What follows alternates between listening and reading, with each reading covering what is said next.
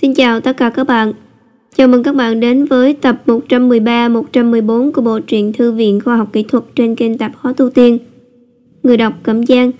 Chúc các bạn nghe truyện vui vẻ. Chúng ta cùng đến với chương 561. Có cái nào không phải là lý do? Là khoảnh khắc Trần Mạch bị ép buộc lên xe và rời đi. Trong phòng thí nghiệm tại tòa nhà số 1 của công ty Kiến Hành Quân đột nhiên xuất hiện hai lớp quang ảnh. Đã định vị mục tiêu thành công, hiện đang thâm nhập vào hệ thống vệ tinh. Đã xâm nhập hệ thống vệ tinh thành công, đã khóa vị trí mục tiêu, lắp đặt đường dây theo dõi thành công. Đã xâm nhập hệ thống thiên võng thành công, đã xâm nhập hệ thống thành phố đại não thành công. Thiên võng Skynet là mạng lưới các hệ thống giám sát hàng loạt được chính phủ Trung Quốc sử dụng để giám sát cuộc sống của công dân Trung Quốc. Thành phố đại não, xem lại chú thích chương 351. Ngay sau đó, hai quang ảnh phát ra hình ảnh vệ tinh của chiếc xe Trần Mạch đang ngồi và màn hình hệ thống giám sát thiên võng của thành phố Tân Hải và tình hình giao thông tại các giao lộ khác nhau. Trên một con đường ở thành phố Tân Hải, 3 chiếc xe không có người lái chở robot thông minh đang quay đầu đi về phía chiếc xe nơi Trần Mạch đang ngồi. Tốc độ của chúng càng lúc càng gia tăng. Rose dùng cà vạt trói chặt hai tay Trần Mạch. Sau đó cô ta lấy điện thoại di động từ trong túi của hắn. Sau khi đảm bảo rằng trên người Trần Mạch không có thiết bị định vị nào khác, cô ta mới ném điện thoại ra ngoài. Sau đó thì ngồi yên lặng. Trần Mạch bị tước mất điện thoại, ánh mắt của hắn lóe lên một tia lửa. Khi còn ở trong rừng, hắn đã yêu cầu mặt nữ khóa chặt định vị trí của mình, sau đó đưa xe không người lái để giải cứu hắn. Hắn sẽ không bao giờ sử dụng những phương pháp như thế này, nhưng với những tình huống như hiện tại, hắn bắt buộc phải dốc hết sức để đảm bảo sự an toàn cho bản thân. Hiện tại, Rose đã vứt điện thoại di động và những thứ liên quan khác của hắn đi, cho nên Trần Mạch cũng không rõ liệu mặt nữ còn có thể xác định được vị trí của mình hay không. Lúc này, Trần Mạch bị kẹp chặt bởi hai người, Rose và một người đàn ông da trắng lực lưỡng. Trong trận đấu súng với Vương Hải ở bìa rừng, hắn ta bị ăn 2 phát súng vào người, cho nên tình hình hiện tại không được tốt cho lắm, sắc mặt có chút phờ phạc. Nhanh như cắt, Trần Mạch liếc mắt nhìn con dao gài trên eo người đàn ông da trắng kia. Sau đó hắn thu lại ánh mắt rồi tiếp tục suy nghĩ cách chạy trốn. Hỏa hoạn và mai phục, nhóm người này tính toán như đo ni đóng giày. Một bên thì tính toán kỹ càng, còn một bên lại không phòng bị, khiến bọn họ không thể ứng phó kịp thời. Đối phương không làm Trần Mạch bị thương, chứng tỏ bọn họ không muốn cái mạng của hắn. Hơn nữa, xét theo hành động chuyên nghiệp của bọn họ thì nhất định không đơn giản là một vụ bắt cóc bình thường. Sau khi suy nghĩ một hồi, Trần Mạch hít sâu một hơi. Mặc dù Tiểu Ngư đang bị thương, trong lòng hắn cô đặt một khối tức giận, song cũng chỉ có thể nhìn xuống trong thời điểm hiện tại. Hắn mạnh mẽ bình tĩnh nói: "Các ngươi là ai? Ta dường như chưa từng đụng chạm đến các ngươi, tại sao lại bắt cóc ta? Ngươi thông minh như vậy, thế mà câu hỏi này mới thật ngu ngốc làm sao? Ngươi nghĩ bọn ta sẽ nói cho ngươi biết danh tính của mình sao? Bắt cóc ngươi thì cần lý do, tiền bạc, công nghệ kỹ thuật. Cái nào không phải là lý do hả?" Thanh niên lắm mồm đang lái xe giễu cợt xen vào: "Muốn công nghệ kỹ thuật hay tiền bạc, ta có thể đưa cho ngươi. Khi đến chỗ bọn ta rồi, ngươi tự động sẽ biết bọn ta muốn công nghệ kỹ thuật hay tiền." Rose liếc nhìn Trần Mạch và nói: "Các ngươi trốn không thoát đâu." "Trốn thoát hay không phải là chuyện ngươi có thể khẳng định. Ta cũng có chút khâm phục khi ngươi vẫn còn có thể giữ bình tĩnh vào thời điểm hiện tại. Nếu như kỳ khác, nếu gặp phải tình huống này thì ai cũng sợ muốn tì ra quần." Rose không thèm để tâm đến lời nói của Trần Mạch. Toàn bộ các tuyến đường của thành phố Tân Hải đều đã bị phong tỏa. "Các ngươi không thể thoát khỏi thành phố Tân Hải." "Không thể, xin lỗi, bọn ta đi đường thủy." Thanh niên lắm mồm tự hào: "Nói không chừng cục hải quan đang đợi các ngươi ở bến cảng rồi, mau thả ta ra, sau đó nói cho ta biết ai là người đứng sau chuyện này. Ta có thể cho các ngươi một khoản tiền hoặc công nghệ kỹ thuật mà các ngươi muốn. Nếu không, đến lúc đó các ngươi sẽ chẳng nhận được gì đâu." "Ha ha ha, đừng mơ nữa, bọn ta bị chết mất 3 người mới bắt được ngươi đấy. Hao tổn không ít công sức, cả ngày chỉ nghĩ đến tiền cũng chán lắm." Thanh niên lắm mồm cười khà khà. Thấy đối phương dường như không nghe lọt tai những lời mình nói, Thậm chí hắn cũng không thể moi ra được chuyện gì từ đối phương. Trần Mạch quyết định im lặng. Rầm rầm, người thanh niên lắm mồm vừa nói xong, một cơn chấn động dữ dội ập tới, khiến chiếc xe thiếu chút nữa bị mất kiểm soát. Lúc này Rose có chút biến sắc, cô ta quay đầu lại, lập tức nhìn thấy một chiếc ô tô phía sau, đèn pha đã bị đâm vỡ tan tành. Mẹ kiếp, chiếc xe này xuất hiện lúc nào vậy? Sắc mặt Rose khó coi đến cực điểm. Theo tính toán của bọn họ thì không thể nào đuổi kịp nhanh như vậy. Là tên vệ sĩ mà tên khoác lác giữ chân. Vẻ mặt của thanh niên lắm mồm cũng chuyển màu ảm đạm.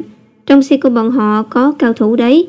Tên khoác lác đã bị giết rồi, không ngờ lại ở đây đợi chúng ta. Chết tiệt. Rose vừa định ló đầu ra phản kích thì một chấn động cực lớn truyền đến thùng xe, buộc cô ta phải rút lại.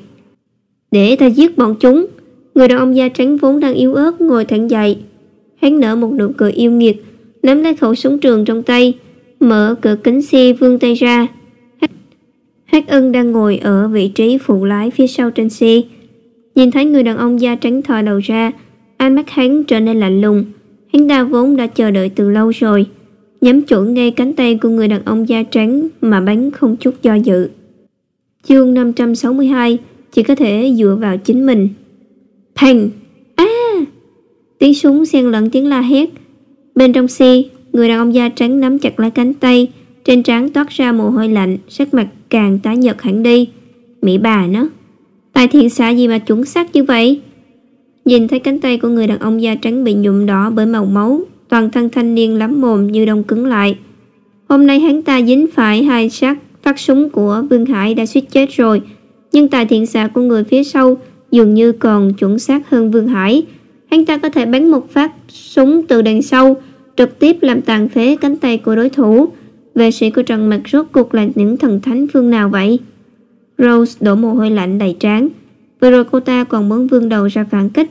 Nếu làm như vậy, y rằng hiện tại cô ta đã hóa thành một xác chết. Tông vào đi, Hắc Ưng nói. Được. Người lái xe bên cạnh đạp ga tông thẳng vào đối phương. Thịt thịt. Những va chạm liên tiếp khiến mấy người trên xe cảm thấy rung chuyển dữ dội. Chơi trò đụng xe với ta, xem ta có giết ngươi không. Bây giờ không phải là lúc chơi đùa. Mục tiêu của chúng ta là Trần Mạch. Cứ mặc kệ bọn họ, nhưng không thể để bọn họ tiếp tục bám đuôi nữa, Rose nói với vẻ mặt tối sầm. Quân số bậc của bọn họ hiện tại không nhiều. Đối phương còn là một tay súng thuộc hạng cao thủ. Nếu bọn họ bị giữ chân lại ở đây rồi giằng co với đối phương thì tình thế sẽ trở nên nguy hiểm. Một khi cảnh sát Trung Quốc chạy tới thì bọn họ cũng không thể chạy thoát nữa. Xem như bọn người may mắn. Thanh niên lắm mồm đạp ga, vụt tăng tốc, thuận tay nhặt cái túi từ trong chiếc hộp nhỏ bên cạnh đưa cho Rose. Dùng cái này ném bọn họ đi. Ngươi còn chuẩn bị cái này à? Rose mỉm cười khi nhìn thấy thứ bên trong chiếc túi. Bỏ trốn quen rồi, cho nên cũng có một chút kinh nghiệm thực tế. Đành thuận tay đem theo một ít. Hắc Ưng nghiêm mặt, đôi mắt gắn chặt vào chiếc xe phía trước. Trần Mạch hiện đang có mặt trong đó, và Hắc Ưng hắn nhất định phải cứu được Trần Mạch về. Nếu không, một khi mất dấu chủ tịch thì tình hình sẽ càng trở nên rắc rối hơn. Tuy nhiên, hắn ta không thể ngăn chặn bọn chúng lại, cũng không dám bắn vào trong xe vì sợ đạn lạc sẽ làm Trần Mạch bị thương. Hắn ta chỉ có thể không ngừng tạo áp lực cho đối phương, nhưng cũng không thể khiến bọn hắn tuyệt vọng, kéo bọn hắn lại bí quá làm liều. Sau khi xác định tình hình, bọn họ đã có thể xác định rằng quân số của đối phương không quá đông. Trên xe hiện đang có 3 người, chỉ cần có cơ hội, Hắc Ưng tự tin rằng mình có thể giải quyết gọn 3 người này.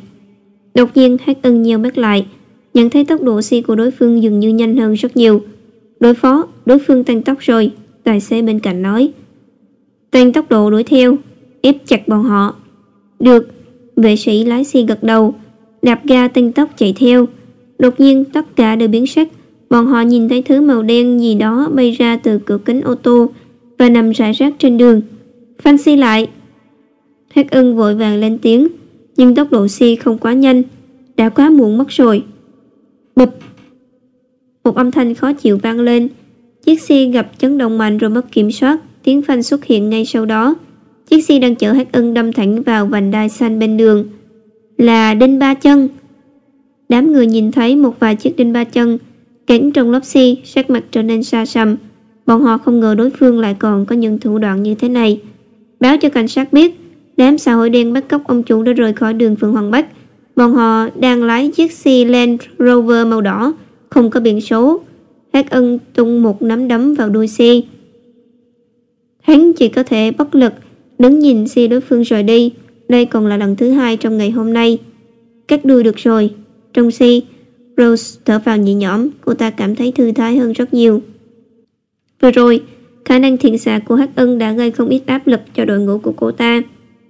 Nếu như không thể cắt đuôi được hắn ta, thì nhiệm vụ này của cô có thể đi ngâm nước được rồi. Trong mặt không nói lời nào, hắn có thể đoán được chiếc xe vừa rồi là của Hắc Ân. Hắc Ân từng là lính bắn tỉa trong quân đội. Tài thiện xạ của hắn còn cao hơn cả Vương Hải. Chỉ có Hắc Ân mới có thể bắn thương những người đàn ông da trắng này một cách tự tin như thế. Hiện tại Hắc Ân đã bị cắt đuôi rồi. Hắn chỉ có thể dựa vào chính mình. Trong mặt liếc nhìn con dao trên eo người đàn ông da trắng rồi nhanh chóng thu hồi ánh mắt, nhắm mắt nghỉ ngơi. Hắn hiện tại đang nghĩ cách trốn thoát. Nếu mặt nữ không xác định được vị trí của bản thân và đưa robot thông minh đến đây, thì hắn chỉ có thể tự mình tìm cách trốn thoát mà thôi. Nếu cứ để đám người này bắt cóc, thì hắn thực sự không biết liệu mình có thể trở về hay không. Sau khi đánh giá tất cả phương diện, ắt hẳn đối phương chắc chắn không đơn giản chỉ muốn đòi tiền. Thấy Trần Mặc nhắm mắt, Rose do dự, nhưng cuối cùng cô ta vẫn không nói gì. Sự bình tĩnh của Trần Mặc khiến cô ta cảm thấy có chút khác thường, nhưng theo cô ta thấy, Trần Mặc chỉ là một nhà nghiên cứu, sức trói gà còn không chặt, hiện tại còn đang bị trói, không hề có thể gây ra bất kỳ uy hiếp nào. Lắc đầu, Rose càng thêm tin tưởng rằng bản thân mình đã suy nghĩ quá nhiều. Tay bị thương của ngươi thế nào rồi? Không chết được, nhưng có vẻ không ổn lắm. Tay bị phế rồi. Người đàn ông da trắng nói với giọng yếu ớt và tức giận. Máu tươi đã nhuộm đỏ cả quần áo của hắn ta. Sau khi lên thuyền, ta sẽ giúp ngươi lấy ra viên đạn. Giờ thì tăng tốc đi. 563.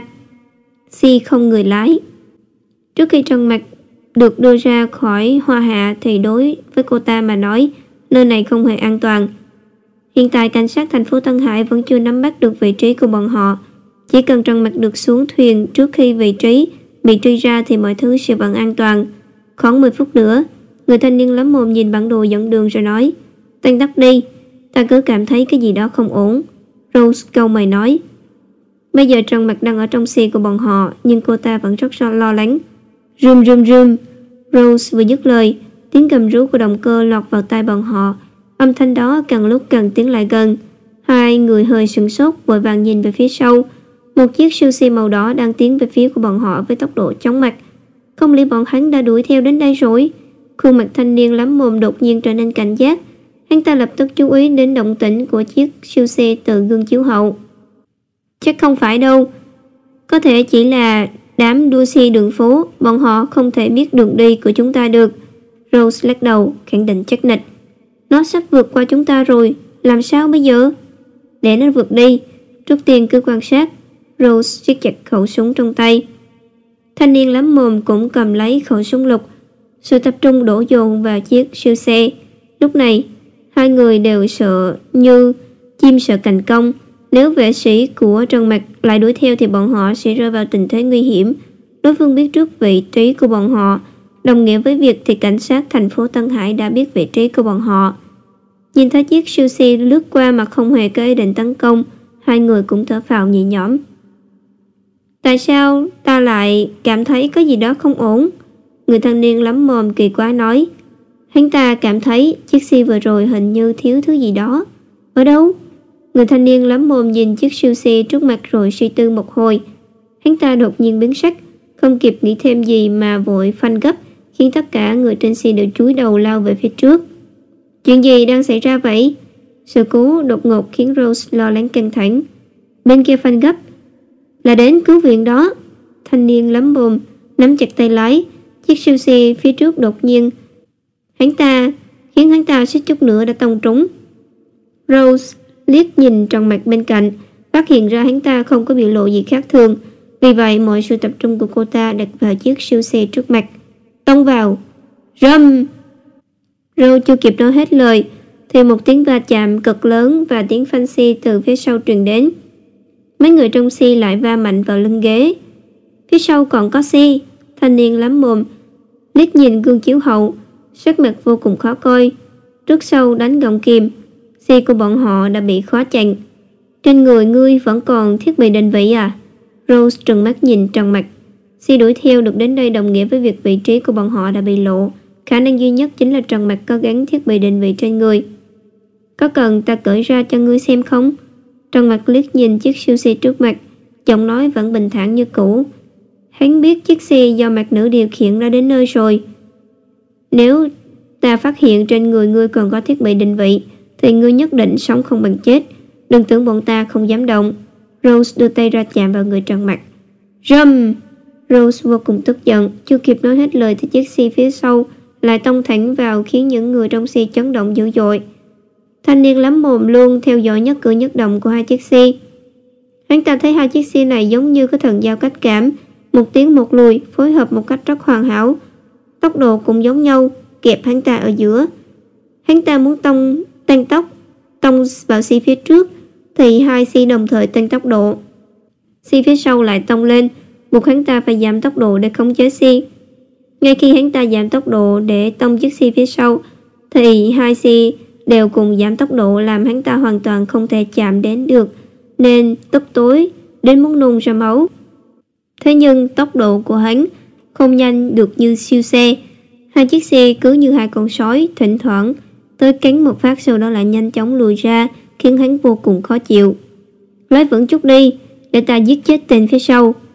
Rose bị va chạm đến mức cảm thấy khó chịu. Cô ta nắm lấy khẩu súng trường bên cạnh, nhắm chuẩn vào cabin của chiếc xe phía sau. Khi nhìn thấy ghế lái trống không, Rose liền biến sắc, dường như nhận ra điều gì đó. Cái này là xe không người lái. Két két két, rầm rầm. Rose la lên, nhưng giọng nói của cô đã bị âm thanh ma sát liên tục giữa lớp xi và mặt đất lấn át, kèm theo tiếng va chạm. Người ngã ngựa đổ trong xe. Thanh niên lắm mồm cũng va mạnh vào vô lăng trước mặt.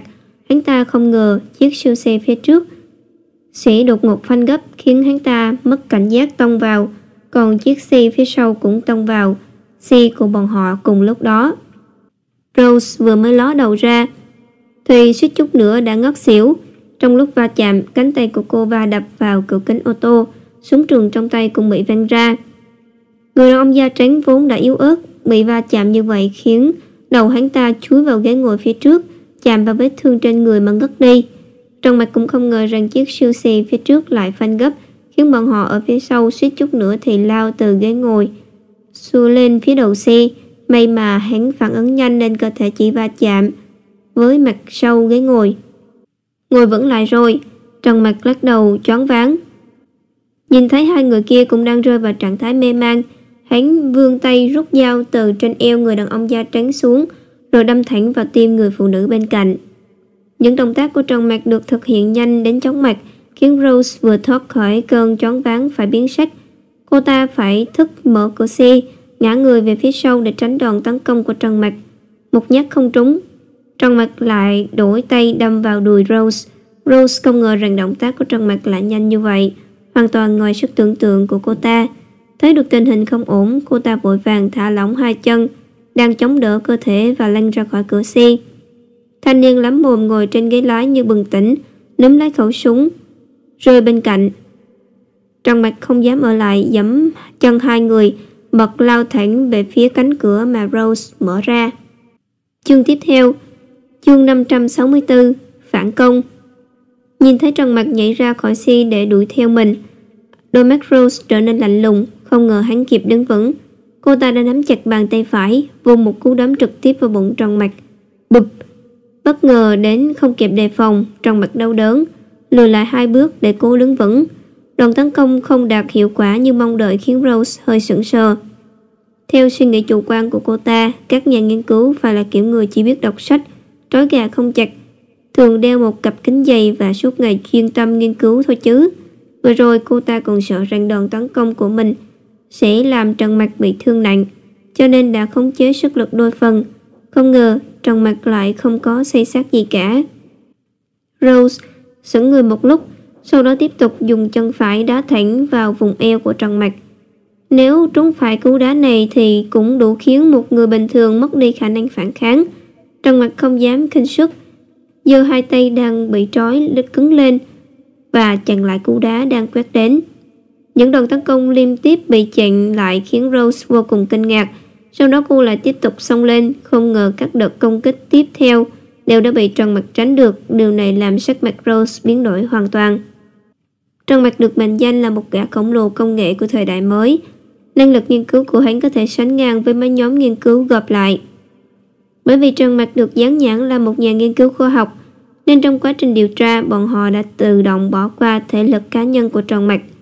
Không ngờ rằng, ngoài năng lực nghiên cứu xuất chúng, Trần Mặc lại có thân thủ nhanh nhẹn như vậy. Cô ta nhớ tới 2 nhát dao vừa rồi của Trần Mặc. Nếu vừa rồi cô ta còn do dự thì Trần Mặc có thể giết chết cô ta rồi. Hắn ta còn có thể tránh được các đòn tấn công liên tiếp của mình nữa. Phải biết rằng, Rose là một đặc vụ đã được đào tạo chuyên nghiệp. Vậy mà một tên mọt sách là Trần Mặc lại có thể dễ dàng né được đòn của cô ta. Thậm chí hắn còn đang trong tình trạng hai tay bị trói chặt. Từ phản ứng của Trần Mặc có thể thấy rằng hắn có những khả năng không thua kém gì những nhân viên được đào tạo chuyên nghiệp như bọn họ. Trần Mặc nửa chặn và nửa né những đòn tấn công của Rose. Ngay khi tiềm năng cơ thể được khai phá, số lần hắn thực chiến cũng đếm trên đầu ngón tay. Bởi vì điều này là không cần thiết, cho dù có thì cũng không đến lượt hắn chiến đấu. Tuy nhiên, hắn cũng không hề lơ là các kỹ năng chiến đấu này, vì dù sao đây cũng là những kỹ năng sẽ cứu mạng hắn trong những thời khắc mấu chốt. Khi có thời gian tập thể dục, hắn sẽ lại tìm Vương Hải để rèn luyện. Chỉ có điều, bây giờ hai tay của hắn vẫn chưa được cởi trói, nên hắn không thể hành động thoải mái, chỉ có thể đối phó với cục diện một cách bị động. Bụp! Chặn một cú đá mạnh của người phụ nữ kia, sắc mặt Trần Mặc nghiêm túc hẳn lên. Lần né đòn này đã khiến đối phương để lộ một chút sơ hở. Trần Mặc không lùi lại mà tiến lên, xoay người đá thẳng vào vùng bụng của Rose. Cú phản công bất ngờ của Trần Mặc khiến Rose hoàn toàn biến sắc. Cô ta vội vàng giơ tay chia chắn chỗ hiểm. Một giây tiếp theo, cô ta cảm nhận được một lực rất lớn từ chân của Trần Mặc truyền đến, đập mạnh vào cánh tay của cô ta. Bụp! Cú va chạm giữa hai người khiến Rose phải lùi lại vài bước mới có thể đứng vững. Cánh tay cô ta khẽ rung lên. Trong cú va chạm vừa rồi, cô ta chính là bên chịu tổn thất. Lúc này, ánh mắt của Rose nhìn Trần Mặc đã hoàn toàn thay đổi. Cô ta tưởng rằng mình đã đánh giá hắn đúng rồi, nhưng lại phát hiện dường như mình vẫn đang đánh giá Trần Mặc quá thấp. Đòn vừa rồi không thua gì một võ sĩ chuyên nghiệp. Trần Mặc không hề yếu chiến. Hiện tại hắn vẫn đang bị trói hai tay. Tên thích lải nhải trên xe kia lại đang có súng, nên hắn không cần thiết phải lấy đá chọi đá với đối phương. Đây không phải là đang quay phim, hắn không thể chơi trò 1 chọi 2 được. Chưa kể đến việc bọn họ còn là đặc vụ đã được đào tạo chuyên nghiệp. Muốn chạy? Rose lắc lắc cánh tay tê cứng rồi nhanh chóng đuổi theo. Chưa chạy được mấy bước thì cô ta đột ngột dừng lại vì nhìn thấy 2 robot đang bước xuống từ chiếc xe đã tông vào bọn họ lúc nãy. Bọn chúng đứng phía sau bảo vệ cho Trần Mặc. 2 con robot này là cứu binh của ngươi sao? Rùm rùm. Cô ta vừa dứt lời, một tiếng động cơ gầm rú truyền đến. Chỉ thấy một chiếc xe dã ngoại không người lái cỡ lớn lao tới, dừng lại bên cạnh Trần Mặc. Từng con robot thông minh bước xuống khỏi chiếc xe dã ngoại. Có khoảng hơn 20 con tập trung lại bảo vệ xung quanh Trần Mặc. Mọi con mắt của những con robot thông minh này đều đổ dồn vào Rose. Bầu không khí lúc này bỗng rơi vào một khoảng lặng kỳ quái. Dường như không chỉ có 2 tên. Sau khi để robot cắt và tháo dây trói ra cho mình, Trần Mặc lạnh lùng nhìn Rose, tưởng rằng mấy tên robot bảo mẫu vô dụng có thể ngăn cản bọn ta sao? Ngoan ngoãn đi cùng bọn ta, không giết người đâu mà lo. Sâu trong khóe mắt của Rose lấy lên một tia sợ hãi. Cô chợt nhớ ra rằng Trần Mặc có biệt danh là người sắt của Trung Quốc. Hắn ta đang nắm trong tay công nghệ trí tuệ nhân tạo và robot thông minh tiên tiến nhất thế giới. Những chiếc xe không người lái vừa rồi cũng như số robot bây giờ, mọi việc có vẻ trở nên có lý hơn rồi. Có điều, khi những chuyện này xảy ra trước mắt mình, Rose vẫn không thể chấp nhận nổi. Vốn dĩ, nhiệm vụ gần như đã thành công mỹ mãn. Không ngờ Trần Mặc lại có thể trốn thoát vào thời khắc mấu chốt nhất. Hắn ta còn triệu tập cả một đội quân robot thông minh đến đây.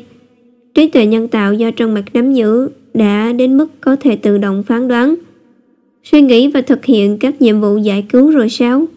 Suy nghĩ đến đây, Rose cảm thấy ớn lạnh trong lòng. Có điều may mắn thay, những robot này chỉ là những robot trong nhà bình thường. Tuy hành động rất linh hoạt nhưng không thể so sánh được với con người, năng lực chiến đấu cũng không cao. Ngươi có thể thử xem, Trần Mặc lạnh lùng nói.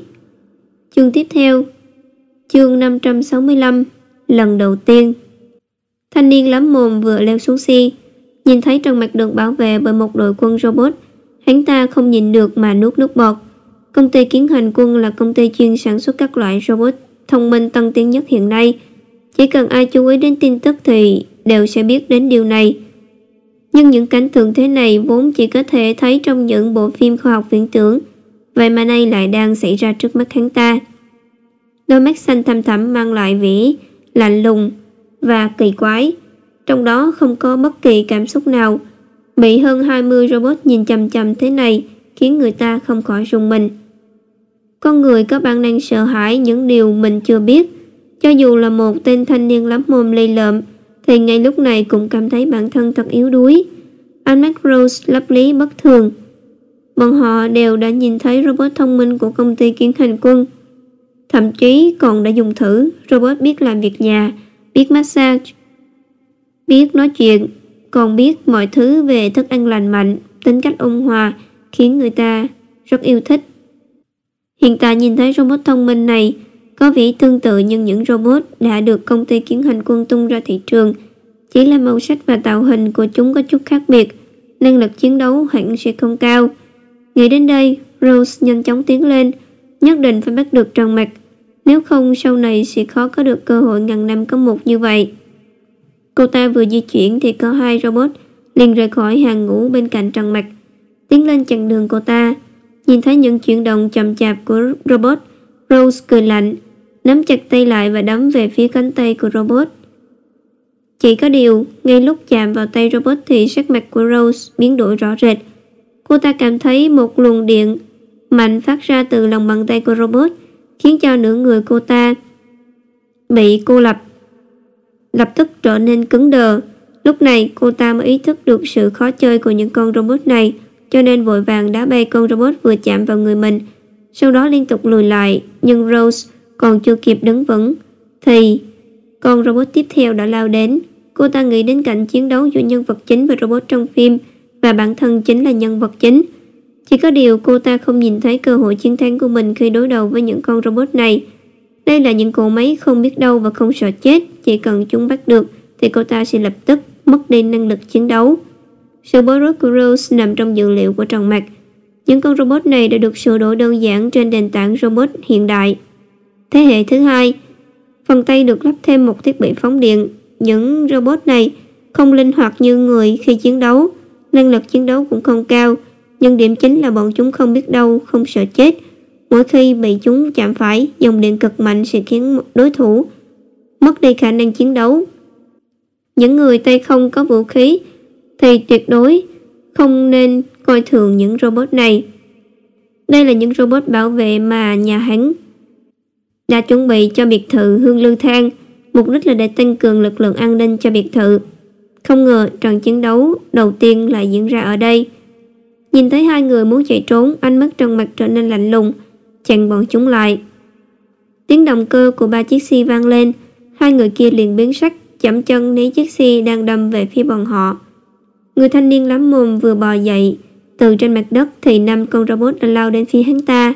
Phanh phanh phanh, và tiếng súng vang lên cùng với tiếng la hét. Rose nhìn về hướng tiếng la hét bi thảm kia thì chỉ thấy thanh niên lắm mồm đã bị mấy con robot bổ nhào vào người. Cơ thể hắn ta đang run rẩy, co giật trên mặt đất, sau đó toàn thân bất động, không biết còn sống hay đã chết. Bị mấy tên robot bao vây, còn có 3 chiếc xe chặn mất đường thoát. Trên trán Rose lấm tấm mồ hôi, không còn giữ được sự bình tĩnh như trước nữa. Cô ta đã đánh giá thấp Trần Mặc rồi.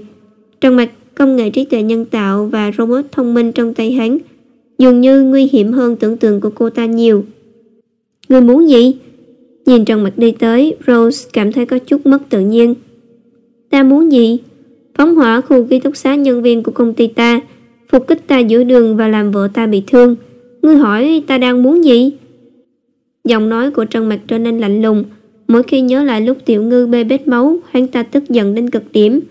Nói ra người đứng sau xúi dục là ai, ta sẽ để cho ngươi một con đường sống. Không thể. Rose lắc đầu chắc nịch.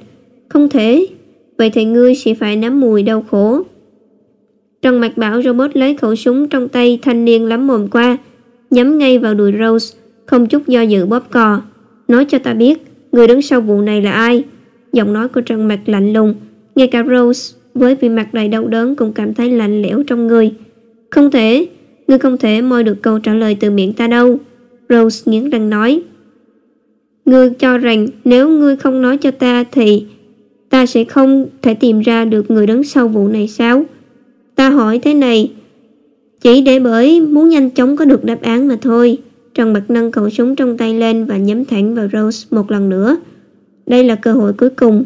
Ai là người đứng sau xúi dục? Không biết. Rose nhìn thẳng vào mặt Trần Mạch rồi nói. Đã cho ngươi cơ hội rồi đấy. Phát súng này là đòi lại công bằng cho Tiểu Ngư.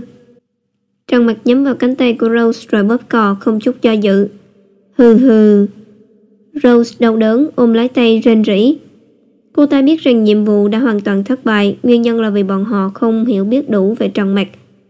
Trần Mạch không chút biểu cảm, giương súng chĩa vào trán cô ta.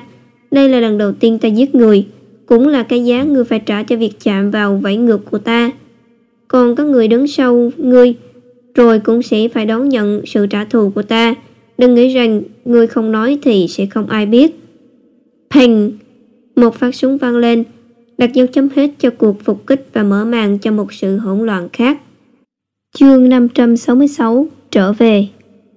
Triệu Mẫn đang ngồi trên hàng ghế trong hành lang bệnh viện. Cô cầm điện thoại di động trên tay, đôi mắt nhìn chằm chằm vào màn hình. Lúc này trong lòng cô ấy tràn đầy lo lắng, cả người nhấp nhổm như kiến trên chảo nóng, nhưng chẳng còn cách nào để trút bỏ đi cảm giác sốt ruột này. Đội ngũ vệ sĩ của Trần Mạch bị chịu vong nặng nề. Tiểu Ngư vừa còn tỉnh lại sau ca phẫu thuật, mà bản thân Trần Mạch lại đang bị bắt cóc. Đến nay vẫn chưa có tin tức gì của hắn, ngay cả một cuộc điện thoại cũng không có. Sau khi phân tích tình hình, xem ra kỹ tấn công Trần Mạch lần này không phải là tổ chức bình thường. Thế nên nếu để Trần Mạch rơi vào tay đối phương, hậu quả thật sự không thể tưởng tượng nổi. Cô ấy biết rằng các công nghệ kỹ thuật trong tay Trần Mạch có thể thay đổi hiện trạng của toàn thế giới này. Nếu có chuyện gì xảy ra với Trần Mạch thì cô ấy thật sự không biết phải làm sao cho đặng. Bịch bịch bịch. Trên hành lang bệnh viện xuất hiện tiếng bước chân đầy hỗn loạn. Triệu Mẫn nghe theo tiếng động mà nhìn sang, trông thấy bóng dáng quen thuộc. Đôi mắt vô hồn của Triệu Mẫn đột nhiên lấy lại thần thái. Trên đôi giày cao gót, cô vội vàng chạy về phía đó, không ngần ngại mà ôm lấy hắn vào lòng. Cuối cùng ngươi cũng đã trở về rồi. Trần Mạch hiện đang vô cùng lo lắng cho tình hình của Tiểu Ngư, cho nên hắn vội vàng đến ngay bệnh viện ngay sau khi thoát khỏi tay địch. Không ngờ hắn vừa mới xuất hiện, Triệu Mẫn lại lao vào vòng tay của mình. Chẳng lẽ có điều gì tồi tệ đã xảy ra sao? Tiểu Ngư sao rồi? Trần Mạch nuốt nước miếng, chẳng dám nghĩ tiếp, ngay cả giọng nói cũng run run. Thân thể hắn như bị mất trọng lực, như thể đang sợ rằng mình sẽ nghi phải tin dữ. Đây là lần đầu tiên hắn nhìn thấy Triệu Mẫn có hành động thất lễ như vậy. Tiểu Ngư không sao, ca mổ thành công rồi, viên đạn đã được gấp ra, nhưng sức khỏe vẫn chưa được đảm bảo. Cô ấy vẫn còn đang ngủ trong phòng. Nghe được câu trả lời này, Trần Mạch thở hắt ra một hơi, nhịp tim cũng hạ xuống hơn nhiều. Tuy nhiên Triệu Mẫn vẫn còn đang ôm chặt lấy hắn, khiến Trần Mạch không khỏi ngẩn người trong phút chốc. Những vệ sĩ quay quanh Trần Mạch cũng biết điều mà nhìn ra hướng khác, giả bộ như không thấy gì. Ta đi gặp Tiểu Ngư trước. Trần Mạch vươn tay vỗ vỗ lưng Triệu Mẫn. Ồ, được. Triệu Mẫn lấy lại phản ứng. Cô ấy nhận ra bản thân đã quá kích động, hai tay còn đang ôm Trần Mạch vội vàng buông ra. Trần Mạch cũng không nghĩ ngợi gì nhiều, hắn nhanh chóng bước về phía phòng bệnh của Tiểu Ngư. Trần Mạch nhẹ nhàng mở cửa bước vào. Khi nhìn thấy Tiểu Ngư nằm yên lặng trên giường bệnh, trái tim của hắn co thắt dữ dội, hai mắt cũng trở nên đỏ hoe. Sau khi ổn định lại cảm xúc, Trần Mạch mới chậm rãi bước đến bên giường bệnh, nhẹ nhàng vén phần tóc mái có vài sợi lưa thưa xõa ra của Tiểu Ngư. Tình trạng hiện tại của Tiểu Ngư thế nào rồi? Khi nào thì cô ấy có thể tỉnh lại? Trần Mạch nhìn bác sĩ phụ trách chữa trị cho Tiểu Ngư. Lưu Tuyết Cầm lo lắng liếc nhìn Trần Mạch. Và ta là viện trưởng của bệnh viện Phượng Hoàng Bắc này. Đã theo nghề y 20 năm, đây là lần đầu tiên bà ta gặp phải một nhân vật có sức ảnh hưởng lớn trong nước.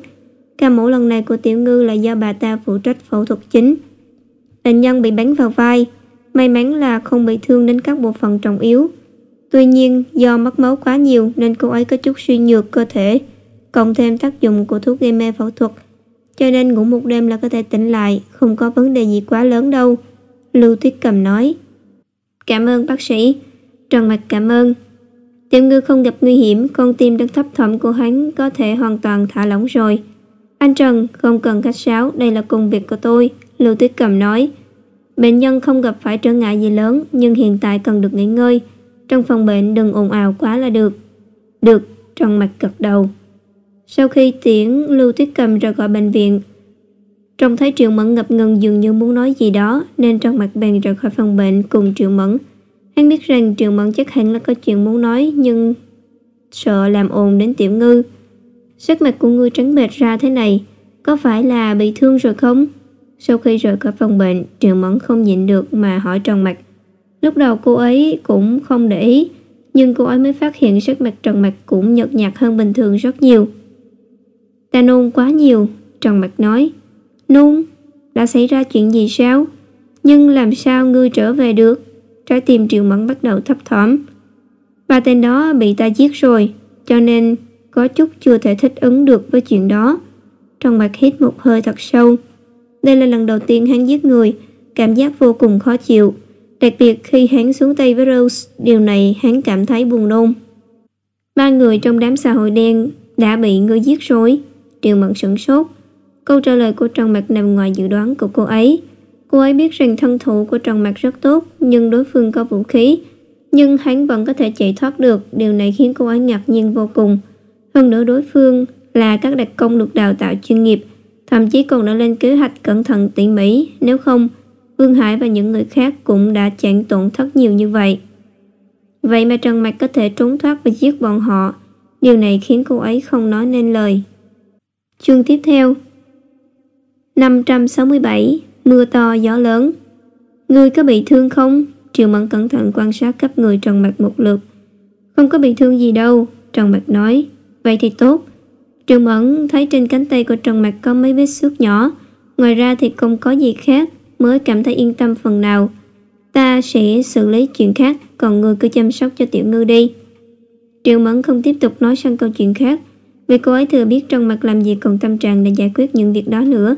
Vì vậy, cô rất biết điều, cố tình tạo không gian riêng cho Trần Mạch và Tiểu Ngư. Biểu hiện của Trần Mạch rất bình tĩnh, nhưng cô ấy có thể cảm nhận được lửa giận trong lòng hắn hiện đang rất dữ dội. Bất kỳ ai gặp phải chuyện này, tâm tình nhất định cũng sẽ không thể tốt ngay được. Công việc của công ty còn rất nhiều, nhưng khi cô ấy chẳng còn tâm trí mà giải quyết. Trần Mạch đã bình an trở về, nên cô có thể tiếp tục giải quyết rồi. Căn bản là không có cách nào để che giấu chuyện Trần Mạch bị tấn công. Khi cảnh sát gây ra nhiều động tĩnh lớn như vậy, vừa lúc có rất nhiều phóng viên đang phát sóng trực tiếp về buổi hỏa hoạn. Bọn họ đã chạy theo xe cảnh sát tới đây để đưa tin về hiện trường vụ tấn công. Tất cả mọi thứ đều được phơi bày dưới ống kính của truyền thông. Hiện tại, sự cố hỏa hoạn không còn quá quan trọng nữa, nên hầu như các kênh tin tức đều đưa tin về vụ việc Trần Mạch bị tấn công. Khu ký túc xá của nhân viên nhà máy xảy ra hỏa hoạn lớn. Trên đường đến thăm hỏi nạn nhân thì Trần Mạch gặp phải một đám phục kích. Suy nghĩ kỹ hơn một chút, ai nấy đều hiểu rằng vụ hỏa hoạn là một phần kế hoạch bắt cóc Trần Mạch. Không ai ngờ rằng gã khổng lồ công nghệ của thời đại mới, nhân vật hiện đại diện cho nền khoa học kỹ thuật của Hoa Hạ, lại gặp phải một vụ động độ nghiêm trọng như vậy. Nhưng lý tất nhiên, điều này đã tạo ra một trận mưa to gió lớn trên mạng. Tiến triển của vụ việc đã khiến vô số người thấp thỏm đau tim. Chỉ trong 1 giờ đồng hồ, sức nóng của vụ việc này có thể sánh ngang với một vụ ám sát tổng thống của một quốc gia nào đó. Vô số người đang đoán già đoán non về việc ai mới là kẻ chủ mưu của tất cả những điều này. Vì nếu xét xem từ những manh mối khác nhau, người có thể bắt cóc Trần Mạch chắc chắn không phải là người thường. Hiện giờ, rất nhiều phóng viên vây quanh bên ngoài bệnh viện Phượng Hoàng Bắc. Một con kiến cũng khó có thể chui lọt. Ngoài ra, một nửa đội cảnh sát đặc nhiệm của thành phố Tân Hải cũng được phái đến để phụ trách an ninh. Nhìn thấy Triệu Mẫn bước ra dưới sự bảo vệ của vệ sĩ và cảnh sát, tất cả các phóng viên đã bắt đầu nhào tới để đặt câu hỏi. Nếu không nhờ các cảnh sát đặc nhiệm ngăn chặn đám phóng viên điên cuồng náo loạn, thì đường dây an ninh của bọn họ e rằng sẽ bị phá vỡ ngay lập tức. Triệu Mẫn, nghe nói Trần Mạch đã bị xã hội đen bắt cóc, có phải sự thật không? Tổng giám đốc Triệu, bọn xã hội đen có liên lạc với các ngươi để đòi tiền chuộc không? Tổng giám đốc Triệu, nghe nói vị hôn thê của Trần Mạch bị thương trong vụ tấn công, thương tích bây giờ thế nào rồi? Liên quan đến vụ tấn công này, hiện tại đã biết hung thủ là ai chưa? Tất cả các ống kính và đèn flash đều nhắm thẳng vào Triệu Mẫn. Trong thoáng chốc, khung cảnh đã trở nên hỗn loạn như vậy. Không chỉ các phóng viên đang hồi hộp mà những người theo dõi buổi truyền hình trực tiếp cũng căng thẳng đến toát mồ hôi. Sau khi tin tức Trần Mạch bị tấn công lan truyền ra bên ngoài, đây là lần đầu tiên một giám đốc điều hành cấp cao của một công ty tên là Kiến Hành Quân xuất hiện trước công chúng. Hơn nữa, cô ta còn được coi là người thân cận với Trần Mạch nhất. Triệu Mẫn hít một hơi thật sâu, giơ tay ấn xuống. Tất cả phóng viên đang náo loạn đều trở nên im lặng. Ai nấy đều nhìn chằm chằm vào Triệu Mẫn. Nhưng chiếc micro trong tay bọn họ được nhân viên an ninh thu lại, đặt trước mặt Triệu Mẫn. Đã có một số cuộc tấn công được tính toán kỹ càng nhằm vào chủ tịch hội đồng quản trị của công ty chúng ta vào sáng sớm ngày hôm nay. Chủ tịch hội đồng quản trị của chúng tôi hiện đã bình an vô sự và đang nghỉ ngơi. Hắn không phải bị bắt cóc như lời đồn đoán bên ngoài. Chúng ta cảm thấy rất kinh hoàng và căm phẫn cực độ trước sự việc này, đồng thời cũng sẽ tích cực hợp tác với cơ quan công an để tìm ra kẻ chủ mưu. Ngoài ra, công ty Kiến Hành Quân treo thưởng 2.000 vạn cho bất cứ ai cung cấp manh mối liên quan đến vụ việc này. Thật sự hy vọng những người biết được tình hình có thể cung cấp manh mối cho cơ quan công an để tiến hành giải quyết vụ việc. Sau khi trả lời ngắn gọn, Triệu Mẫn xoay người rời đi, bỏ lại một đám phóng viên vẫn tiếp tục nhao nhao náo loạn. Bà Triệu Mẫn, Trần Mạch đã trở về bình an vô sự. Có phải các ngươi đã trả tiền chuộc cho bọn xã hội đen không? Tổng giám đốc Triệu, xã hội đen đã yêu cầu bao nhiêu tiền chuộc hay kỹ thuật công nghệ gì mới để mới đồng ý thả ngươi? Tổng giám đốc Triệu. Rất nhiều phóng viên lại lao tới, nhưng dù họ có la hét thế nào đi chăng nữa thì Triệu Mẫn cũng không hề có ý định quay lại. Chương 568, Tiểu Ngư tỉnh lại. Triệu Mẫn công bố với giới truyền thông về sự an toàn của Trần Mạch thông qua nhiều chương trình phát sóng trực tiếp và các tiêu đề trên các trang thông tin chính thức. Tin tức này đã nhanh chóng lan truyền trên toàn thế giới. Khi biết Trần Mạch vẫn bình an vô sự, nhiều người rất vui vẻ, nhưng cũng có kẻ buồn rầu. Đối với đối thủ cạnh tranh của công ty Kiến Hành Quân, nếu Trần Mạch xảy ra bất trắc, đồng nghĩa với việc công ty Kiến Hành Quân sẽ mất đi trụ cột chính. Nội bộ công ty sẽ trở thành một mớ hỗn độn và bọn họ sẽ có thể nhảy vào và thâu tóm nó. Đối với bạn bè và đối tác của công ty Kiến Hành Quân, nếu có chuyện không hay xảy ra với Trần Mạch thì đó sẽ là sấm sét giữa trời quang. May mắn thay, Triệu Mẫn đã thông báo Trần Mạch đã trở về an toàn. Điều này khiến không ít người đang lo lắng bỗng cảm thấy nhẹ lòng hơn. Có điều, trong bài phát biểu ngắn gọn của Triệu Mẫn, tình hình của Trần Mạch vẫn chưa được tiết lộ cụ thể. Hơn nữa, Trần Mạch cũng không tự mình xuất đầu lộ diện. Vì thế, thế giới bên ngoài càng suy đoán về tình hình của Trần Mạch hăng hái hơn nữa. Chỉ trong vài giờ, nhiều chủ đề thảo luận đã bắt đầu xuất hiện trên Internet. Một số người suy đoán Trần Mạch đang bị thương nặng, cần phải nằm viện để hồi phục sức khỏe, không tiện lộ mặt ra ngoài. Cũng có người lại cho rằng Trần Mạch có thể đã bị bọn xã hội đen bắt cóc, nhưng công ty Kiến Hành Quân đồng ý với điều kiện của đối phương nên Trần Mạch mới được thả về. Nếu không, bọn họ cũng chẳng còn cách nào khác để giải thích tại sao hắn lại bị bắt cóc, rồi lại có thể trở về bình an vô sự như vậy. Đối với các luồng dư luận này, công ty Kiến Hành Quân không hề đưa ra bất kỳ phản hồi chính thức nào. Tất cả nhân viên trong công ty đều không dám tiết lộ bất cứ tin tức gì về Trần Mạch.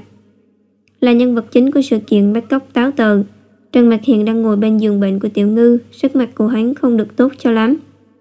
Trần Mạch đã ngồi ở đây vài giờ đồng hồ rồi. Lúc này hắn cũng đã thể nghiệm ra được sự dày vò của Tiểu Ngư khi chờ đợi hắn tỉnh lại trên giường bệnh. Tiểu Ngư vẫn chưa hồi phục, trong lòng hắn tràn đầy lửa giận nhưng lại không có nơi nào để trút bỏ. Bây giờ là 1 giờ rưỡi chiều. Vừa rồi Trần Mạch có hỏi Triệu Mẫn về tình hình của đội ngũ vệ sĩ. 4 người chết và 3 người bị thương. Bạch Trân Châu bị thương nặng, hiện tại vẫn đang nằm trong phòng chăm sóc đặc biệt và chưa qua cơn nguy kịch. A Nam thì bị bắn 2 phát vào người, nhưng không bị thương ở nơi trọng yếu, cũng có thể coi là cái rủi có cái may. Ngoài ra có 1 người bị thương nhẹ trong vụ va chạm xe cộ.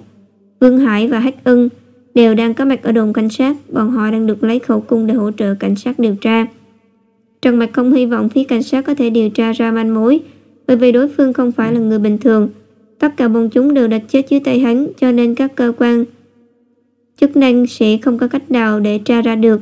Vậy nên hắn chỉ có thể dựa vào chính mình.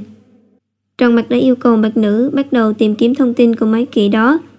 Chỉ cần tìm ra được danh tính của đối phương và tổ chức đứng đằng sau bọn chúng, Trần Mạch hắn sẽ tuyệt đối không để cho đối phương được sống yên ổn. Ông xã. Đột nhiên, một tiếng gọi quen thuộc đánh thức Trần Mạch đang chìm đắm trong cơn phẫn nộ. Ánh mắt hắn từ từ lấy lại tiêu cự. Hắn trông thấy Tiểu Ngư trên giường bệnh đang mở mắt ra nhìn mình. Khuôn mặt tái nhợt của cô khiến hắn vô cùng đau lòng. Ngươi tỉnh rồi, tốt quá. Trần Mạch điều chỉnh lại cảm xúc rồi nở nụ cười dịu dàng. Hắn không muốn Tiểu Ngư nhìn thấy những phiền muộn của mình. Ta không phải đang mơ, đúng không? Tiểu Ngư vươn tay xoa mặt Trần Mạch. Không phải, ngươi xem ta nhéo mình còn cảm thấy đau, chắc chắn không phải nằm mơ. Trần Mạch nhéo cánh tay mình một cái, sau đó nhẹ nhàng nắm lấy tay Tiểu Ngư. Ta mơ thấy ngươi bị kẻ xấu bắt đi. Là giả cả đấy, trong mơ đều ngược với hiện thực. Ông xã của ngươi lợi hại như vậy, không dễ bị bắt đi như thế đâu. Trần Mạch khẽ xoa mu bàn tay tái nhợt của Tiểu Ngư. Cảm giác mất đi rồi lại tìm lại được khiến hắn cảm thấy khóe mắt bắt đầu cay cay. Ta biết ngươi sẽ không sao mà. Trần Mạch vươn đầu hôn lên trán Tiểu Ngư. Ta còn phải chăm sóc Tiểu Ngư nhà ta chứ. Ta nhất định sẽ không để chuyện gì xảy ra với mình. Vâng. Tiểu Ngư lộ ra một nụ cười, khiến khuôn mặt tái nhợt không chút máu có thêm một tia sức sống. Ta khát nước, để tao rót nước cho ngươi. Trần Mạch vội vàng đứng dậy khỏi chỗ ngồi, nhưng do ngồi lâu quá, đùi hắn có hơi tê, nên khi đứng lên Trần Mạch suýt chút nữa thì ngã xuống. Hơi nóng đấy, ngươi uống cẩn thận nhé. Trần Mạch đỡ Tiểu Ngư ngồi dậy, sau đó cẩn thận kề ly nước lên miệng cô. Ừ. Tiểu Ngư uống 2 ngụm, ngẩng đầu ngơ ngác nhìn Trần Mạch. Làm sao vậy? Vết thương còn đau à? Tiểu Ngư khẽ lắc đầu. Không có, ta chỉ muốn nhìn ngươi thôi. Ngày nào cũng có thể ngắm. Trần Mạch buộc lại mái tóc rối bù của Tiểu Ngư, vuốt ve khuôn mặt nhợt nhạt của cô ấy. Chợt nhớ ra điều gì đó, hắn liền ấn nút ở đầu giường, gọi bác sĩ tới kiểm tra cho người trước đã. Một lúc sau, Lưu Tuyết Cầm và một y tá vào phòng. Theo sau hai người đó là Triều Mẫn và người bạn thân nhất của Tiểu Ngư là Lý Nhược Hy. Nhìn thấy Tiểu Ngư đã tỉnh, cả hai đều nở một nụ cười vui mừng. Tuy nhiên bọn họ cũng không nói lời nào, chỉ lặng lẽ đứng một bên đợi Lưu Tuyết Cầm kiểm tra cho Tiểu Ngư trước. Chương tiếp theo, chương 569, trò chuyện. Sau vài phút chẩn đoán, Lưu Tuyết Cầm tháo ống nghe xuống. Tình trạng cơ thể của bệnh nhân đã ổn định, chỉ cần nghỉ ngơi thật tốt, chờ đến khi vết thương lành lại là được. Trong thời gian tới, bệnh nhân không nên cử động tay trái quá mạnh, tránh để cho vết thương bị hở. Với lại, người nhà và bệnh nhân không được để cho nước dính vào vết thương. Được. Sau khi nghe bác sĩ dặn dò đôi câu, Trần Mạch gật đầu đáp ứng. Lưu Tuyết Cầm hướng dẫn cho Trần Mạch những vấn đề cần chú ý, sau đó dẫn y tá rời khỏi phòng bệnh. Tiểu Ngư, lần này ngươi làm ta sợ chết khiếp luôn đó. Cả Triều Mẫn và Lý Nhược Hy đều ngồi xuống bên cạnh Tiểu Ngư. Lý Nhược Hy là bạn thân nhất của cô, hai người chẳng có gì là không tâm sự với nhau. Triều Mẫn lại vừa giống như một người chị, vừa tựa như một người bạn tốt. Cả hai đều là những tỷ muội thân thiết nhất của Tiểu Ngư. Nhìn thấy bộ dạng lo lắng của hai người, Tiểu Ngư cũng rất cảm động. Ta lại khiến các ngươi phải lo lắng rồi. Không phải là đã mặc áo chống đạn rồi sao? Tại sao lại bị thương thế? Do ta xui xẻo, bị bắn trúng cánh tay lộ ra ngoài. Tiểu Ngư nói, nhưng dù sao thì trong rủi cũng có cái may. Không, những bộ phận quan trọng trên người đều không bị sao cả. Lúc đó ta cứ nghĩ mình chết chắc rồi. Anh nói dại dột. Trần Mạch không tham gia vào cuộc trò chuyện của bọn họ mà chỉ lặng lẽ quan sát Tiểu Ngư. Trong lúc các cô gái đang tâm tình với nhau, cửa phòng bệnh đột nhiên mở ra. Bố mẹ Trần Mạch, gia đình dì Trân, bố mẹ Tiểu Ngư và em gái Tiểu Mang đều bước vào. Trần Mạch còn nhìn thấy bóng dáng Lý Thành Chi ở phía sau họ. May thay, phòng chăm sóc đặc biệt này tương đối rộng, 10 mấy người có thể đặt cùng một lúc, cũng không cảm thấy chật chội bí bách. Triều Mẫn và Lý Nhược Hy thấy người nhà của Tiểu Ngư bước vào, bọn họ cũng biết điều mà tránh sang một bên để nhường chỗ. Chị, Tiểu Ngư. Trông thấy Tiểu Ngư nằm trên giường bệnh, mẹ của Tiểu Ngư là Vương Lan và Tiểu Mang vội vàng đi tới. Khi chứng kiến bộ dạng phờ phạc của con gái, nước mắt Vương Lan không thể kìm được mà rơi lã chã. Đôi mắt Hạ Chấn Hoa cũng đỏ hoe khi thấy Tiểu Ngư nằm trên giường bệnh, nhưng ông vẫn cố sức đè nén tâm tình xúc động của mình. Bố, mẹ, Tiểu Mang, các ngươi đều đến rồi. Nhìn thấy ba mẹ của mình, Tiểu Ngư nở một nụ cười yếu ớt. Tiểu Ngư có bị thương nặng không con? Mẹ Trần, Thiệu Tuyết Mai cũng vội vàng đi đến bên giường bệnh, vẻ mặt đầy lo lắng. Mẹ đừng lo lắng, sẽ sớm ổn thôi. Trần Mạch hỏi. Trần Mạch nói, ngươi nói thế mà không thấy xấu hổ sao? Đủ lông đủ cánh rồi chứ gì? Xảy ra chuyện lớn như vậy mà cũng không thèm gọi điện hay nhắn tin về nhà cho bố mẹ biết. Điện thoại của ngươi cũng không thể liên lạc được. Nếu không theo dõi tin tức, chúng ta có lẽ vẫn không biết chuyện gì hết. Ngươi có biết không, bọn ta và bố mẹ Tiểu Ngư gần như đổ bệnh ra đấy. Trần Mạch chỉ có thể ngoan ngoãn đứng yên cho mẹ mình khiển trách. Hắn bị đám bắt cóc cướp điện thoại di động. Sau khi thoát ra, hắn quá lo lắng cho Tiểu Ngư nên thoáng chốc đã quên mất mình phải báo tin bình an cho gia đình. Vì lẽ đó, hắn can tâm tình nguyện nghe mẹ của mắng. Mẹ cháu nó à, được rồi, Tiểu Ngư còn chưa lành vết thương, đừng làm nó hoảng quá. Tiểu Mạch, mẹ ngươi cứ bất an suốt dọc đường, bà ấy đã khóc mấy lần đấy. Sau này có chuyện gì thì nhớ gọi điện về cho gia đình, nếu không thì người nhà sẽ lo lắng lắm. Trương Dương đi tới bên cạnh, Trần Mạch nhẹ nhàng nói. Ta biết rồi. Trần Mạch ngoan ngoãn đồng ý. Thiệu Tuyết Mai không tiếp tục gọi trách Trần Mạch nữa, lấy súp đã chuẩn bị sẵn rồi rót cho Tiểu Ngư một bát. Các thành viên trong gia đình vây quanh Tiểu Ngư, Trần Mạch không thể chen vào được, chỉ đành bất lực đứng chờ bên cạnh. Ra ngoài nói chuyện một chút được chứ? Lý Thành Chi đi tới hỏi. Được. Trần Mạch an ủi và báo với người nhà một tiếng. Bọn họ dường như cũng biết được thân phận đặc biệt của Lý Thành Chi nên không ngăn cản. Hai người cùng nhau rời khỏi phòng bệnh. Trần Mạch đi theo Lý Thành Chi đến một căn phòng nằm ở góc khuất của bệnh viện. Khi bước vào phòng, Trần Mạch nhìn thấy một người đàn ông trung niên mặc vest, đôi giày da, khuôn mặt gầy, nước da ngăm đen và đôi mắt sâu hút hồn, đang ngồi sẵn ở đấy. Bên cạnh người đàn ông trung niên còn có một nữ trợ lý khoảng 27-28 tuổi. Trang phục của cô ấy có phần già dặn. Nhìn thấy Trần Mạch và Lý Thành Chi bước vào, bọn họ cũng đứng dậy chào hỏi. Vị này là tổ trưởng Lâm Chính Quốc của Cục An ninh, và vị này là trợ lý của tổ trưởng Lâm, Vương Hiểu Phượng. Tổ trưởng Lâm đã tiếp nhận điều tra vụ tấn công này. Hiện giờ tổ trưởng Lâm muốn trò chuyện với ngươi để biết thêm tình hình. Lý Thành Chi vừa đi vào đã lập tức bắt đầu giới thiệu cho Trần Mạch. Xin chào Trần Tiên Sinh. Xin chào tổ trưởng Lâm. Trần Mạch vươn ra bắt tay hai người, sau đó bốn người bọn họ cũng ngồi vào chỗ của mình. Chúng ta hiện đang tiếp nhận điều tra về trận tập kích ở tuyến đường phường Hoàng Bách.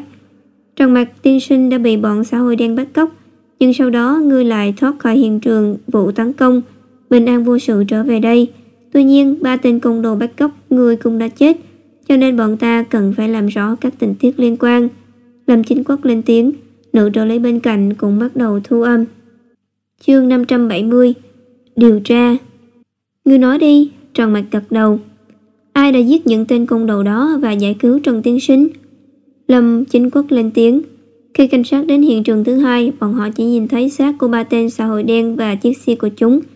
Còn Trần Mạch đã rời đi và quay trở lại bệnh viện, cho nên bọn họ không biết tình hình hiện trường lúc đó như thế nào. Bọn chúng là do ta giết. Ta đã giết 2 người trong số đó. Người trong xe chắc là chết vì mất máu quá nhiều. Trần Mạch bình tĩnh nói. Đối với những chuyện này, Trần Mạch cảm thấy không cần thiết phải che giấu. Hắn không sợ bị cảnh sát truy cứu trách nhiệm, vì hắn có thể thuê những luật sư giỏi nhất để bào chữa cho mình. Tình huống này hoàn toàn có thể được xem như là tự vệ chính đáng. Còn sự tham dự của robot thông minh trong vụ việc lần này thì cứ để thuận theo tự nhiên. Nếu cảnh sát tra ra thì hắn sẽ thừa nhận. Nếu cảnh sát không hỏi đến thì hắn cũng không chủ động nói ra. Nữ trợ lý phụ trách ghi âm kinh ngạc nhìn Trần Mạch, sắc mặt không tin. Trần Mạch là một nhà nghiên cứu khoa học, thậm chí còn đang trong tình thế bị bắt cóc, nhưng hắn vẫn có thể giết 2 tên xã hội đen đã được đào tạo chuyên nghiệp. Điều này có vẻ nghe hơi phi thực tế. Lâm Chính Quốc cũng ngạc nhiên trước câu trả lời của Trần Mạch. Ngay cả những đặc vụ được đào tạo chuyên nghiệp, nếu bọn họ rơi vào tình cảnh đó thì cũng khó lòng thoát ra. Trần Tiên Sinh không phải đang nói đùa đấy chứ? Ta sẽ không lấy chuyện này ra để đùa giỡn làm gì. Lúc đó bọn chúng đã cắt đuôi hết các vệ sĩ của ta, cho nên ta chỉ có thể tự cứu lấy chính mình thôi. Có thể cho ta biết quá trình cụ thể được không? Cá nhân ta rất tò mò. Làm thế nào mà ngươi lại giết được 3 đặc vụ được đào tạo bài bản như vậy? Lâm Chính Quốc hỏi. Ông ta thật sự không tin Trần Mặc. Tuy hắn là một nhà nghiên cứu đại tài, nhưng theo suy nghĩ của ông, khả năng sử dụng vũ khí của Trần Mặc chắc chắn không quá tốt. Hơn nữa, các đối thủ còn là những đặc vụ được huấn luyện bài bản chuyên nghiệp. Trần Mặc có thể ăn may mà chạy thoát được cũng là phước phần lớn lắm rồi. Vậy mà hắn còn tự giết 2 kỵ đó. Tuy nhiên, đúng là phía cảnh sát đã tìm ra dấu hiệu một cuộc ẩu đả tại hiện trường. Lâm Chính Quốc chắc chắn rằng Trần Mặc đang che giấu điều gì đó. Tổ trưởng Lâm, có lẽ ngươi chưa biết, thân thủ của Trần tiên sinh vô cùng nhanh nhẹn, có thể sánh ngang với nhân viên đặc vụ được huấn luyện bài bản. Ta dám khẳng định rằng, cho dù chính ngươi nếu chiến đấu tay không với Trần tiên sinh thì cũng chưa chắc là đối thủ của hắn. Nếu tổ trưởng Lâm đánh giá Trần tiên sinh là một nhà nghiên cứu không có năng lực phản kháng, e rằng ngươi cũng sẽ bị lật thuyền dưới cống ngầm đấy. Lý Thành Chi trả lời thay Trần Mặc. Thuốc phát triển tiềm năng là phát minh của Trần Mặc. Loại thuốc này hiện đang được quân đội sử dụng cho kế hoạch siêu chiến binh của quốc gia. Lý Thành Chi đã tận mắt chứng kiến hiệu quả của loại thuốc này. Trần Mặc có lẽ đã tự sử dụng, sau đó trải qua huấn luyện chuyên nghiệp. Lý Thành Chi cũng không bất ngờ với việc Trần Mặc có thể đối đầu với đám đặc vụ chuyên nghiệp. Nghe thấy câu trả lời của Lý Thành Chi, sắc mặt của Lâm Chính Quốc tràn đầy vẻ kinh ngạc. Nữ trợ lý bên cạnh càng cảm thấy hết sức khó tin. Nhưng bọn họ không dám nghi ngờ Lý Thành Chi. Hắn ta là nhân viên chính phủ có thể tiếp xúc với Trần Mặc nhiều nhất, cho nên những điều mà hắn biết về Trần Mặc nhất định sẽ chi tiết hơn rất nhiều.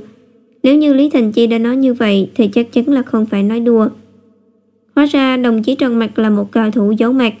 Lâm Chí Quốc không tiếp tục truy hỏi về vấn đề vừa rồi nữa, quá trình Trần Mặc giết chết 2 người kia như thế nào, vì những điều này thực sự không giúp ích nhiều cho việc tìm ra danh tính của đối phương. Ngược lại, bọn họ cũng không thể kiện Trần Mặc về tội giết người, nên nếu càng hỏi về những điều này thì có lẽ sẽ khiến Trần Mặc càng cảm thấy phản cảm. Đối với một số chuyện hệ trọng, ông ta chỉ cần tìm hiểu đơn giản là được. Sau này sẽ có người hỏi về những chuyện đó, nhưng người ấy sẽ không phải ông ta. Sau khi điều chỉnh lại mạch suy nghĩ của mình, Lâm Chính Quốc tiếp tục hỏi, đám người này có nói gì trong quá trình bắt cóc không? Bọn họ có liên hệ với kỹ nào khác hoặc muốn đưa ngươi đến chỗ nào không? Bọn họ nói sẽ đưa ta đi bằng đường thủy, còn địa điểm cụ thể thì bọn họ không nhắc đến, nhưng có lẽ muốn đưa ta ra nước ngoài. Thông qua đoạn đối thoại của bọn họ, ta có thể biết được tàu thủy của họ cách chỗ ta trốn thoát không xa, khoảng 10 phút lái xe.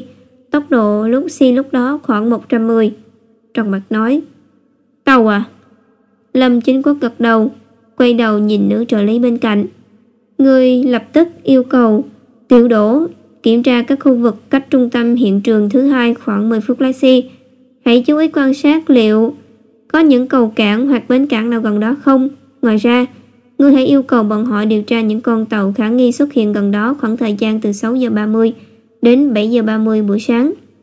Được, nữ trợ lý không chút chần chừ mà gửi thông tin điều tra cho các thành viên khác qua thông tin máy tính.